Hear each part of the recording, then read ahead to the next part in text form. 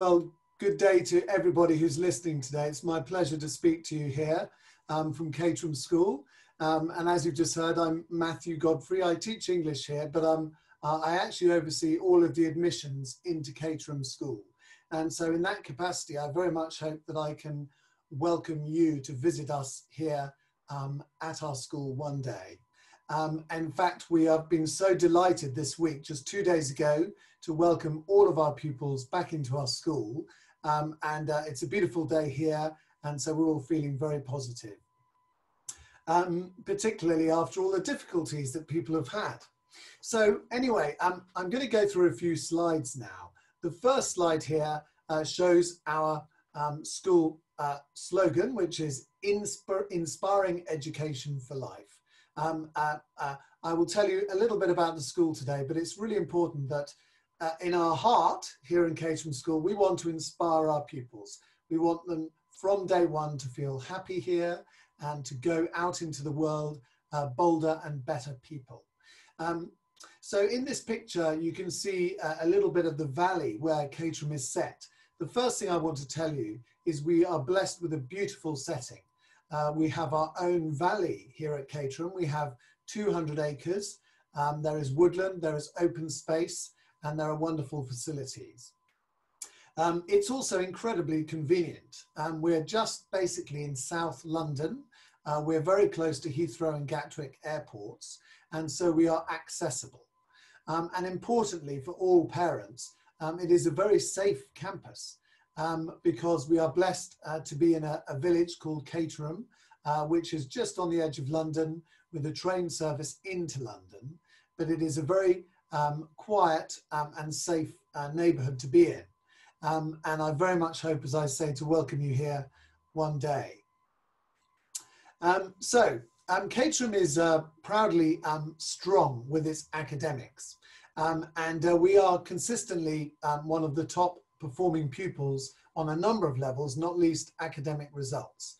But most importantly to us, pupils who come here do better than they can expect normally. That is what we call adding value. And at both at GCSE and A level, we have consistently shown that pupils overperform. They do better than they might do elsewhere. And we're very proud of that. I'll come on to the reasons why that is later, but at A levels, we were delighted this year that 36% of our grades were the top grade. That is a record for the school because we seem to be getting a little bit better every year, but it has always been the case that our pupils do very well at A level. So those are just some figures for you there. Same goes for GCSE. At grade 9, which as you probably know is the top level for GCSE, 40% of our grades this year were the top grade, and 66% fell in the top 2 grades, grades 9 and 8. And so as it says in italics on the board, the average grade profile for a Caterhamian is 10 grade 8s. So we're very proud of our pupils who have performed so well over so many years. But you'll notice on this slide at the bottom, even though we are proud of our academic performance, we do aim for a balance. We feel we set a perfect balance between academic rigour and pastoral welfare. And we see those two things as connected. We think that a bright pupil who wants to do well academically, there is no reason why they shouldn't enjoy that aspect of their life, as well as, of course, enjoying an environment where they feel comfortable, safe and happy.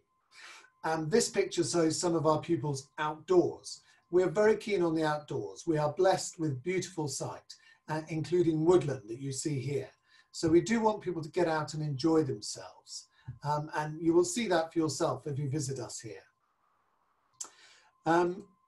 Oxbridge is an important aspect of life, not the most important, but it is important for you to know that many of our pupils do aspire to go to the top universities. And the numbers on the slide here show you the number of pupils from Caterham School who go to Oxford or Cambridge each year. it represents about 10% of our leavers every year. And we are very proud of that record. That is a very good record of success. Of course, not everybody wants to go to Oxford or Cambridge. It is really important for you to know that a priority for us when your children reach the sixth form is to give them very detailed guidance as to what will happen to them after school. So as I say, some will want to go to the top universities, some will want to go to other universities, maybe Russell Group universities, which are also fantastic universities in the UK. Increasingly, some wish to go abroad and study either back home in the country where they came from, or maybe elsewhere. Some of them go into business straight away and go through a degree apprenticeship, whereby you get a degree while working in the workplace. Anyway, so the point is, whatever our students' aspirations, we set the bar high. We challenge them to be the very best person they can be. Now, one very important aspect of school life is preparing pupils, as I said, for university and adult life. Even though we are blessed with inspiring teachers, and that is the core of what we do, that is not good enough if the pupils cannot learn for themselves. So we have integrated into our curriculum what we call learning to learn. And so as this picture is designed to sort of demonstrate, the ability to learn for yourself and to feel inspired to learn for yourself is an important part of what Caterham does. And we call it learning to learn. It's all because when the pupils leave the school, we want them to feel independent and proud and able to work for themselves. So learning to learn is an important part of what we do. Now, of course, not everyone has these skills straight away. We did receive an award recently for the Study Buddy program. So when your children, whether they be boys or girls, because of course, Caterham is a co-educational school, when they join the school, they will be given a study buddy, which is a pupil a little bit older than them, who has got to know the way we do things at Caterham, and who meets with them once or twice a week and just talks to them about how they're getting on and passes on any wisdom or any experience that they have had, which might help the younger pupil. It's also a great way to bring the community together and to get people talking to each other. And that is something I will refer to again later. One thing that perhaps sets Caterham apart from other schools as well is what we call digital evolution. You'll all be aware, I'm sure many of you use technology in your own jobs, and no doubt your children also are good with technology. Caterham is an award-winning Apple Distinguished School. Now, what that means is, even though we still value and cherish conventional teaching, all of us teachers here have been trained to use technology in an innovative and educational way. So every pupil who joins our school is given an Apple iPad, and they will use that not only to organize themselves, but also it is used as a tablet in schools, in classes, sorry, in a very innovative way. And we were very proud to get this prestigious award about our use of technology. We want pupils to understand the power and the use of technology. We also want to teach them about the some of the dangers, should we say, or some of the apprehensions people have about technology, not to be too dependent on it. So that's an important part of what we do here. Okay, so I'm fully aware, as a former housemaster myself, that you'll be interested in who is actually looking after your sons and daughters when they arrive in the school. So I'm assuming that all of your children will be boarders. Now, Caterham has a very interesting organisation, which is that we have a school of about 930 pupils. With a smaller boarding community within it. So we have 175 boarders in our school. We think that is just the perfect number, because It is a very warm and close-knit community, the boarding community, where everybody knows each other. We have a wonderful mix of personalities and nationalities in the boarding school. We have about 17 different nationalities at this point in time in the boarding community. And what we find is when the boarders arrive here, they feel immediately part of the family. The picture here shows Mrs. Quinton, who is in charge of all the girls in the boarding community. But the other advantage the boarders have is that during the day, they are mixing with a much greater pool of people, all of whom live relatively locally to the school. So we have British boarders, we have international boarders, and the day pupils befriend the boarders and have lessons with them during the day. So we are fully integrated in that respect. One of the reasons why Caterham is so popular, one of the many reasons, is because of the quality of the boarding provision and the experience the boarders have. The boarding community is really the heart and the hub of the school. So, yeah, this slide just shows somebody swimming. We have a beautiful swimming pool, a 25-metre pool in our sports centre here. But the other pictures on the slide just really demonstrate the need, the importance of things outside the classroom. We are a very busy school. And as I speak to you now through that door behind me, there is all sorts of sport going on, socially distanced, of course. But the pupils are outside taking exercise, getting to know each other. So whether it be music, drama, sport, activities of any kind, it is an important part of school life. We do them at lunchtime during the day, every day, and we do them in the evenings as well before many of the children go home, and we also do them at the weekends.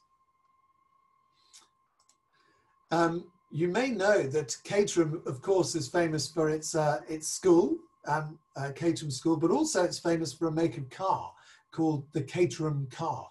This is it on the slide, really sporty, very fast little sports car.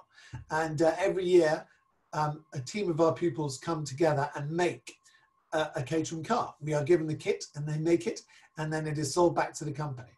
So it's just one example of what we call the innovative spirit of our school. And we're always looking for new projects, new opportunities for our pupils to get involved in. And one aspect of that is what we call innovative learning, which I mentioned briefly. But we want, as the slide says here, we want our students to leave as accomplished problem solvers and innovators. We are trying to educate our children to understand that when they leave us and go into the adult world, well, that world is changing all the time because of technology and different types of jobs. And we want them to be nimble and on their feet so that they are prepared to face any challenge that comes their way. So this boy in the slide is using an advanced form of Lego to build a robot. It's just one example of the kind of thing that we get our students to do to kind of keep them on their toes outside of lesson time, to really develop all sorts of problem solving skills. Okay, so we are a globally minded school. We are blessed with an international community. We are on the edge of London. We are an outward looking, globally minded school. We keep in touch with all of our pupils once they've left, and we ask our pupils to advise and support. We ask our alumni, our former pupils, to advise and support pupils as they make their decisions what they're going to do when they leave our school. This slide here also shows the international opportunities that our pupils have. We have sister schools in both the United States of America and also Tanzania. And they're two totally different types of schools. And when they're in the sixth form, our pupils have a chance to go and see them and spend time in there. We also have partnerships with other schools in the UK of very different kinds. We believe that it's all part of our experience at Caterham is to get pupils outside their normal comfort zones and witnessing other cultures, seeing the way the world operates on a wider level.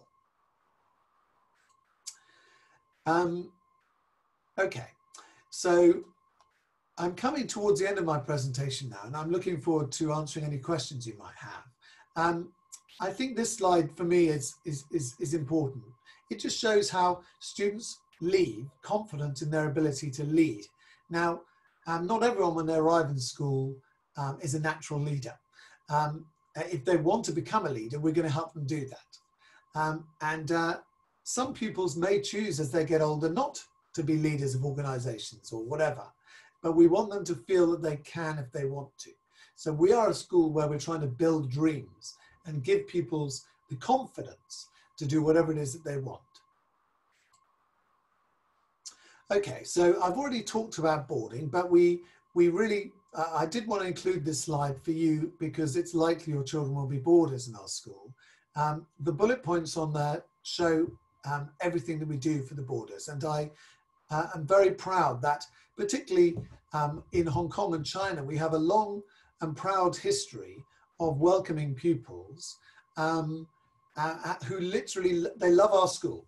And I'm very privileged in that I get to visit cities in China, and I come to Hong Kong once a year. Sadly, I won't be able to come this year because of coronavirus. And every time I go, we have a celebration with our alumni who are now living in those places. And they always speak very fondly about Caterham School, and that is really important to us. Because let's face it, we want our school to be somewhere where they have memories they can cherish. And while some of those memories will be in the classroom, there will be inspiring teachers who they remember for the rest of their lives. The reality is many of our best memories at school are collected outside the classroom. And so I did want to just emphasize the point that we are a very strong community, and people who leave Caterham School do so with lifelong friendships. Okay, so I thought it might be helpful just to finish on this slide, because I very much hope that you will be interested in applying to join Caterham School. We are a very popular school. We are a selective school. It is competitive entry, but nonetheless, when we're assessing pupils, we don't only look for academic ability, we look for personality and character, because we want to bring in all sorts of different people into our school. So just a few headlines on the slide there. If you're looking to join us, if your children are looking to join us aged 13 into year 9, the deadline for applications is the 19th of October. And if you do apply for 13 plus, then you will be asked to do entrance papers, which is in maths and English, sometime between now and the 12th of November. And we also interview every single pupil, normally by Skype, but it can be done in person if you happen to be in the country. Similar dates for 16 plus, so we do have pupils joining us just for the last 2 years, the sixth form at Caterham School. The closing date for those applications is just a little later, 28th of October. And pupils who join us for 16 plus, that is for our A-level program, we are an A-level school, they will do exams in the subjects they want to study at A-level. It's really just to help us understand what level they have at the moment. Those exams will take place between now and the 12th of November as well. So I've put a link on that slide to our admissions website so you can read more about the process. If you have any questions or you want any instructions or any information at all, I would encourage you to contact my colleague, Mrs. Alison Hill, at that email address. She will advise and deal with any kind of inquiries about boarding admissions. And of course, she can always refer you to me should you want to know anything more. Anyway, thank you so much for listening. Wallace, I see you've popped up on my screen again. I'm now coming to the end. So I don't know if anyone would like to ask me any questions, but I'm here to answer if you'd like me to. Shall I stop my slideshow now?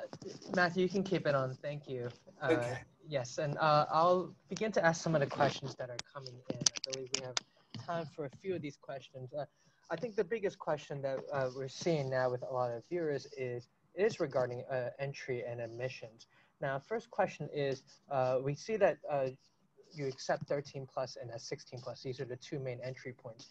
does Caterham also accept students that are in between a year 10 student, for example, or if they're 14 or 15 years old? Yeah. Will they be able to apply? Yes. One thing I should say, yeah, well, the main entry points are at 13 plus and 16 plus, year 9 and year 12. However, we do keep open a small number of places for year 10 entry. And so just this week, we have had some girls and boys joining us as boarders in year 10. So I haven't put those dates on there, but they are the same as the 13 plus dates. So if you do want to apply for a 14 plus place, that is to join year 10, it's the same dates as a 13 plus. I didn't put it on there simply because we have fewer people applying. I should say also, yeah, no, I don't need to say anything else. That's fine. It's really just 13 plus, 14 plus, and 16 plus. Thank you, Matthew. Well, except, sorry, I remember now what it was. Our senior school actually starts in year 7. So I'm mindful that many of your families will not want their children to start in school until 13. However, we do have a day school community which starts in year 7. So if there are families who are relocating to the UK and their children can join our school at age 11, there is a process involved in that as well. And rather than go on about that now, I will just refer you to the website on that. Thank you, Matthew. It's very clear. Now, in terms of the application process and assessments, how would that typically look for a family that's interested in applying from Hong Kong? Yeah, okay, well, it's very straightforward. Now, one thing we do ask, if any family is applying from anywhere in the world, including Hong Kong, that we will refer them to one of our trusted agents in Hong Kong. I work very closely, for example, in China with BE Education and in Hong Kong with Academic Asia. So if you inquire to our school using the email on this slide, one of the things we will do is give you the details of our trusted agent in Hong Kong. They know our school very well. They visit us regularly. They are very accustomed to sending people to Caterham School. And so they have all the information that you need. And if necessary, they can speak to you in your first language as well. Anyway, they will deal with the application. But in a nutshell, what will happen is you will have an initial conversation with the agent, which in Hong Kong is Academic Asia. You will then arrange a date to have an interview with maybe me or one of my colleagues here at Caterham School, which will be arranged via Skype. And you will also arrange to have an exam. And there will probably be an exam day, which the agent hosts for anyone who's interested in our school. So that's all going to happen between now and November. So as I say, it's an interview and an exam. Now, that will all be finished by the 12th of November. We will process all our applications and give you a decision before what in the UK we call our Christmas holiday. So by about mid-December. And then you will receive an offer or we'll put you on a waiting list or we'll give you some other kind of response. And then you will have about a month, a little more than a month actually, to consider our offer and to decide whether you're going to accept. Thank you, Matthew. And just a question about the examination. What subjects will be assessed during the examination? Yeah, good question. So at 13 plus, it's quite straightforward. It's a maths exam and an English exam. In the English exam, it's a comprehension and a creative writing task. But both exams last only about 45 minutes. At 16 plus, let's say, for example, you've applied to Caterham School to read maths, physics, or maths, further maths, physics, and chemistry, for example. Then we will give you an assessment in those 3 subjects, maths, physics, and chemistry. Of course, we're not expecting you to know all the A-level syllabus at all now, but we will just be interested to know what level you have. We will also assess your English, just your English writing skills, because that's the case for all people. We need to know what level of English you have. Yeah, so that's what the exams involve. As I said, every pupil is interviewed as well. everyone who does well enough in the exams goes through to an interview. Yeah, that's what. One thing I haven't mentioned is visiting our school. Of course, we're living in a strange world now, but it is normally the case that if people are offered a place in our school, they normally want to come and visit this school before they commit to coming. And we, of course, we welcome that. We do understand that it might not be possible to do that because of the coronavirus situation. And so we will be doing lots of virtual visitor mornings. We will be sending films out of the school.